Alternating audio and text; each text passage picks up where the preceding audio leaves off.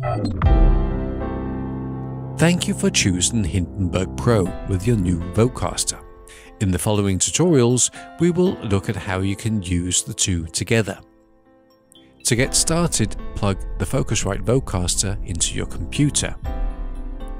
Immediately, the plug and play dialog will show up in Hindenburg, asking you if you would like to use it as the input and output.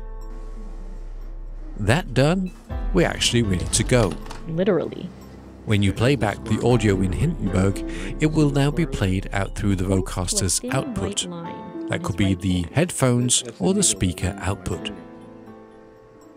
That done, the next thing is to try to get the microphone signal into Hindenburg Pro.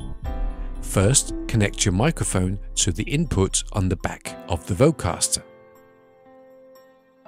Now we need the microphone signal to come into a track so we can record it. So from the input selector here in Hindenburg, choose Host. Arm the track to prepare for the recording. And now we see the input signal on the track. And that's it.